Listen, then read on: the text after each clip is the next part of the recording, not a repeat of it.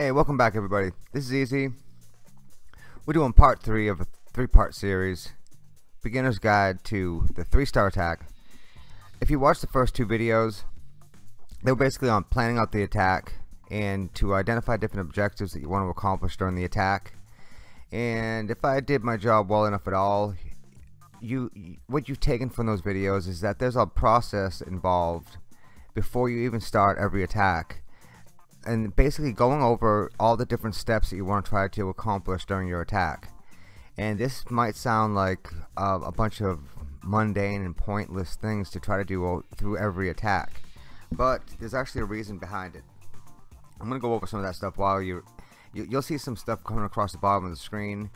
There's just some more tips on how to do everything, but going through all of the planning parts of the attack, what this does for you is it gets you in the mindset that the attacks are bigger than what you're doing right then and there.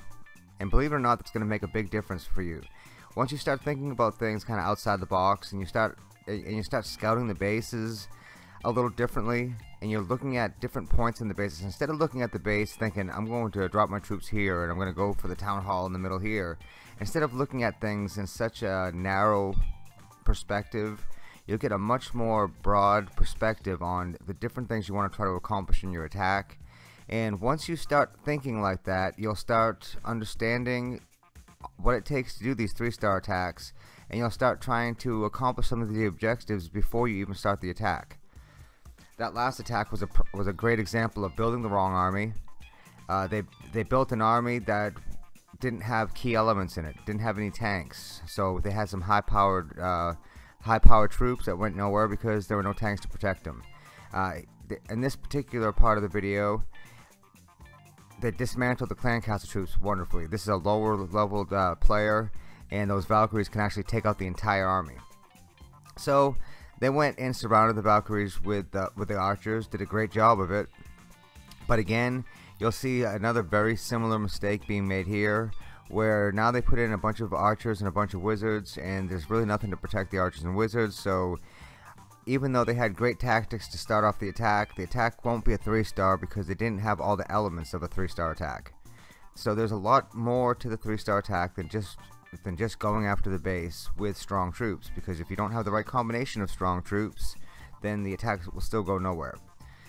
So part of the elements of the 3-star, one of the most important parts that we went over in the first 2 videos is the use of a kill squad. And you will try to pull their clan castle troops out of the clan castle. You'll lure them into a corner if possible. You'll use your kill squad to kill the clan castle troops, and then at that point, that's where you're going to begin your attack from. So already you have some kind of basic but yet very, very important fundamentals on starting your attack. And this is what I like to do in most videos, is cut off the bottom of the screen so you can't see anything. You're welcome.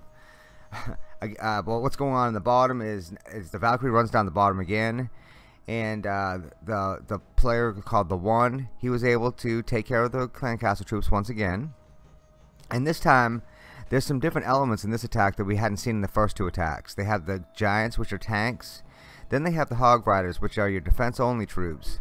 And so now we have some of the key elements of a 3-star attack, because you have your tanks that are going to protect some of your smaller troops that are the high damage per second troops, like your wizards and like your archers, or all these other troops that don't have the hit points but they do the damage per second. And then you have your defense only troops, which are going to run around and take out all these defenses, which will actually prolong the life of your of the rest of your troops. So to quickly recap, we're going to pull the enemy clan castle troops out of the clan castle. We will try to lure them off into a corner if possible. We will try to kill those clan castle troops with what we call a kill squad. From that point, from that corner, from that area that we killed their clan castle troops, we will then progress into the base by taking out all the trash buildings or the buildings on the outside of the wall with this kill squad. And then we will enter the base by using a jump spell or using wall breakers to try to prevent your kill squad from walking around the outside of the base and going sightseeing, like we like to call it. So once we have entered the base and we are starting to take care of these key objectives, and these key objectives will kind of depend on the attack that you're using. If you're using an air attack, Key objectives will be to take out the enemy heroes, the Archer Queen and Barbarian King, and then to try to take out the air defenses, as many as you can. If you're doing a ground attack, some of your key objectives will be to try to find all those areas that they may have the hidden traps, like the giant bombs or the Tesla towers, and you try to dismantle all those things before you bring in your defense only troops, which will be your balloons or your hog riders, which are another key element of the 3-star attack, is to use defense only troops as your main body of troops instead of just bringing in a big giant pile of troops that you put in at one time and keep your fingers crossed and hope they clear out the whole base. That doesn't happen to your Town Hall 11. So, we pull the clan castle troops, we kill the clan castle troops, we go from that spot, we try to enter the base with what we call a funnel. We try to funnel your kill squad into the base. Once your kill squad is into the base and not walking around the outside of it, then we bring in the defense only troops. At this point, we're well on the way to a 3-star attack. Another key element to the 3-star attack is to use what we call cleanup troops, and that simply means to save a certain number of troops in reserve to put in key locations around the base to either help the troops that are struggling with a certain area, or once you've cleared out all of the defenses, and let's say for example you cleared out all the defenses but you're down to 3 or 4 hog riders or 3 or 4 balloons, everything else has already been shot down by the defenses, and now you're praying that these 3 or 4 hogs end up cleaning out 15 or 16 other buildings, which they won't do. So at that point you'll put in maybe 3 or 4 wizards, which that might be all you need to go clear out the rest of the base and have a successful 3-star attack. So planning your raid out and making sure you have a few troops in reserve as cleanup troops is also a big part of the attack. So all the key parts of planning the attack, it doesn't sound like it's that complicated, but every one of those steps can get very complicated because there's a lot of bases that have very well designed defenses, that have many different tough parts of the base, that have traps on it, that have all these different things that can be big pitfalls to your attack. And as you advance in your level as a player, it's just going to get tougher and tougher because the bases are going to get better and better. So you really have to start using other parts, other planning tools to get through some of these bases. Some of those other planning tools will be first and foremost to talk to your clanmates, to watch the replays, and talk to your clanmates. I can't say that enough. I have been in clans, had players do this in my clan, where you have a lot of talented players in the war with you. Everyone's trying to organize the war, trying to get everyone to do well, and a player jumps on, doesn't ask for clan castle troops, and doesn't attack, and it's a glorious fail. Meanwhile, you have 7 players watching that are all scratching their heads wondering, why didn't you ask me what I would have done? Why didn't you ask for help? Why didn't you watch the replay? Why didn't you pull the clan castle troops out? Why did you put all your troops in at one time? And everyone just doesn't understand. And a lot of times it's not because the player doesn't want to do well. Of course they want to do well, but because they either don't know or didn't go through the proper steps in planning.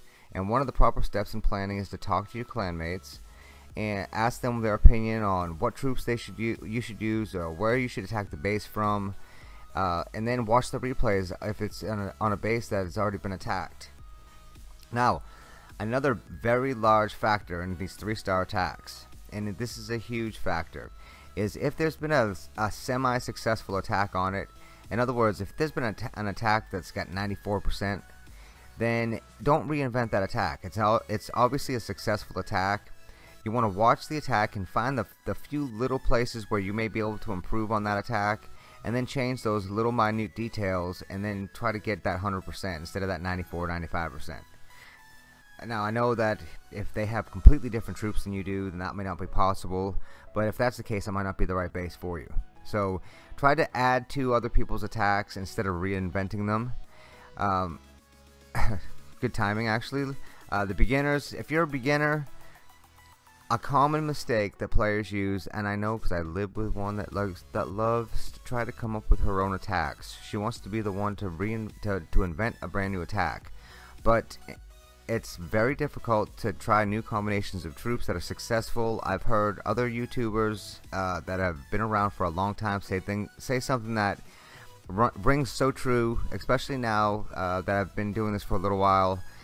If you don't see the attack being done, if you haven't heard about the attack, if you can't look up the attack's name on the internet and find examples of it, that means the attack probably does not work. And that's a true and tested method, believe it or not.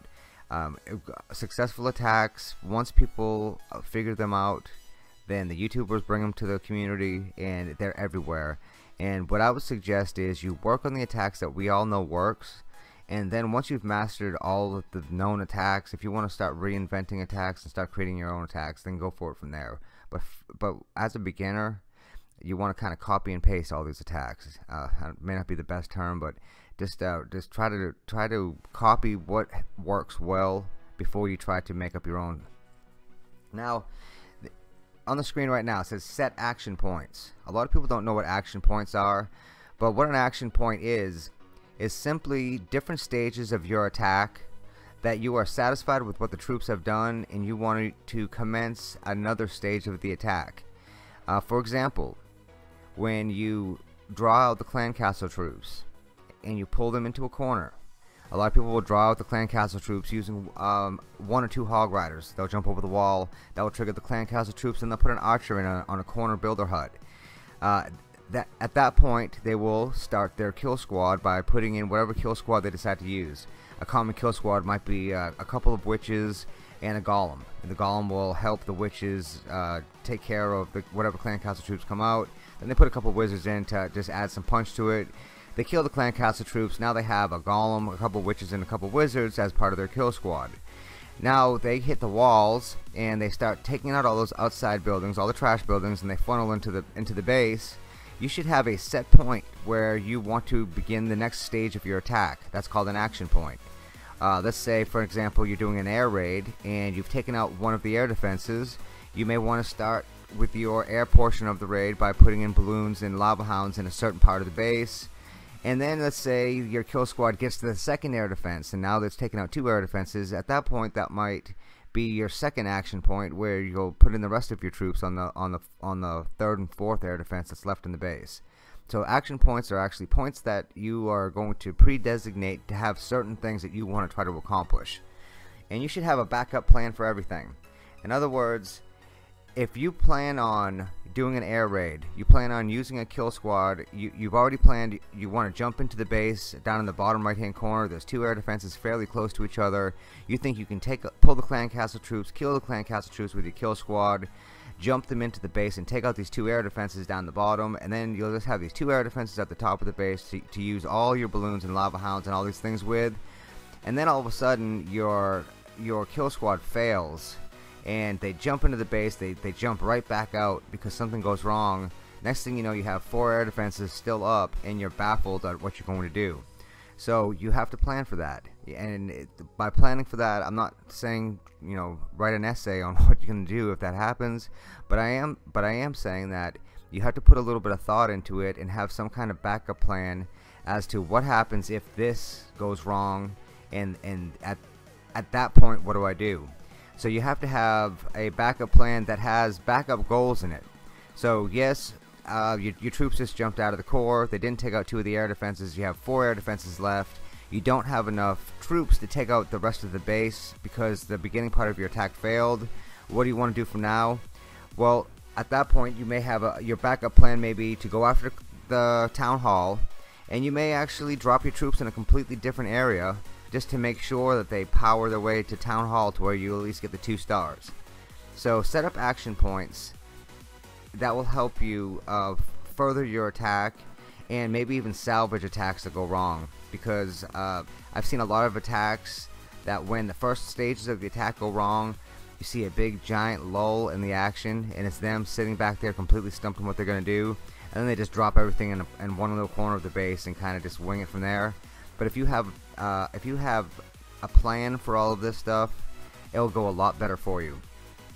And so I think by now you'll notice that there's much more talk about the planning of the attack than exactly what to do during your attack, and that's the way this game is. It's too complex for me to explain exactly what troop to put on what defense to magically get you the 3-star, because that's not the way it works. The way it works is that you plan, and that during these planning stages you take care, you set up different objectives that you want your troops to accomplish, and then you plan on how they're going to accomplish it, what directions you're going to put in your troops, what their obstacles are going to be, and then at that point you can start projecting what kind of an attack you're going to be able to put out. So as the video is about to wind down, last few little points. One is to objectively look at the base and exploit the base's weaknesses. You should allow the base to dictate to you what troops you're going to use to attack it. You should never try to think, how am I going to get my attack, my troops that I use every attack to take out this base, and try to think of some new genius way to take out the base. Let the base dictate to you which troops you're going to have to use by its weaknesses and its build and its design. That's another good point. And last thing is to stay humble, because you're not going to be able to 3-star every base. You're going to put out 100% effort, and you're not going to be able to 3-star 100% of the time. Unfortunately, that's the way it works, but that's also some of the beauty in it, and some of the glory in getting the 3-star, because they're not that easy, especially when you're playing at the highest level.